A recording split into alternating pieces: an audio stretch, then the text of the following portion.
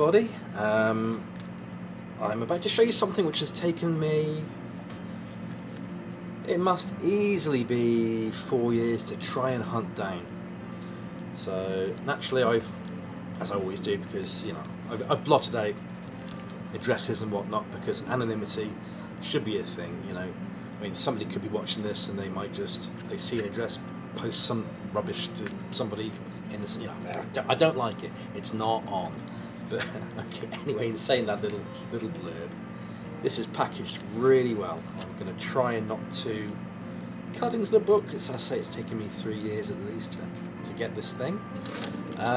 Simon, from the Simple Simon channel. If you're watching this, this is in your territory, mate. So, I don't know whether you've ever come across this before. You may have done. And there you go, Simon. 2mm of blade. Very, very, very, very, very gently cut to the outside. Slowly. Let's see if I've managed to cut that successfully enough. As he drops the book. Right. This particular one completes my run of this particular comic.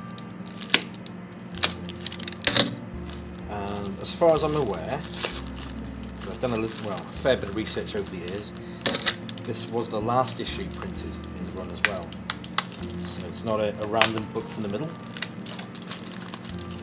It's the last one of that series.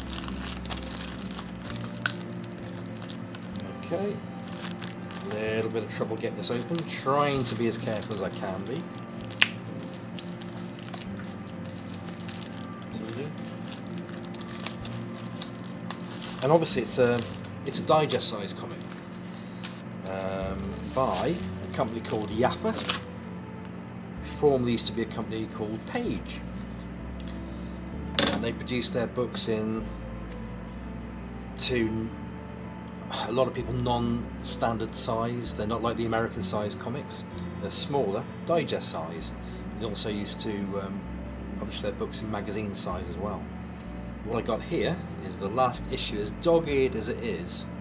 I don't care. It's the Invaders, issue number 7, the last one of the run. 3 years to find this. I couldn't find it anywhere. I've got an eBay search set up for the Invaders, and randomly this popped up last week. Yeah, very fast shipping. It's only last week, I think.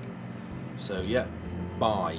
Actually, no, it wasn't a buy it now. It was a bid. So I put in an insane amount because I really wanted this, and amazingly, there were no other bidders. And I've got this for about $5. So all insides are black and white.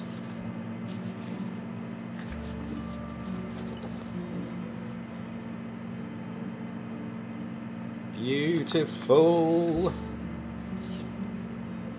Because I kind of specialise in foreign comics, which to me is non-American, let's put it that way. I've had a bit of a topic on this on Foreign Comics Calling podcast, where we tried to decide what was a foreign comic collector.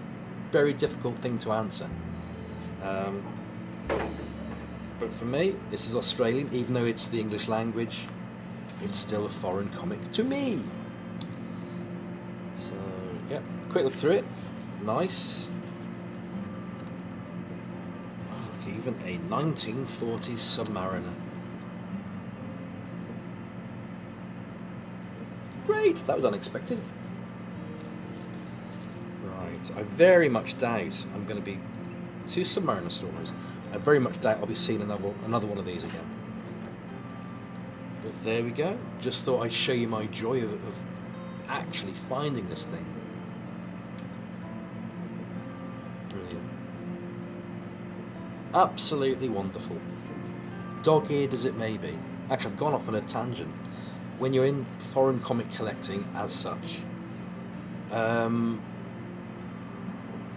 near mint becomes a myth. There's no such animal really. If you see it, just get it. Quality doesn't become an issue. More than actually owning the issue does become an issue. So there you go. There you go. thanks everyone. I'm right in the middle of work. Got all my things, all my work actually working on stuff, because IT, lots of things are just hanging around waiting for updates to be done, etc. So I might just brew myself a coffee, sit down with a tin of chicken soup, chunky of course, because soup isn't soup unless it's chunky. I don't want to drink, I want to eat. Okay guys and gals, thanks for watching. I hope you enjoyed that little Invaders snippet. 3 years I've been looking for that. Anyhow, see you on the flip side. Will probably be the weekend, I should think. Bye for now.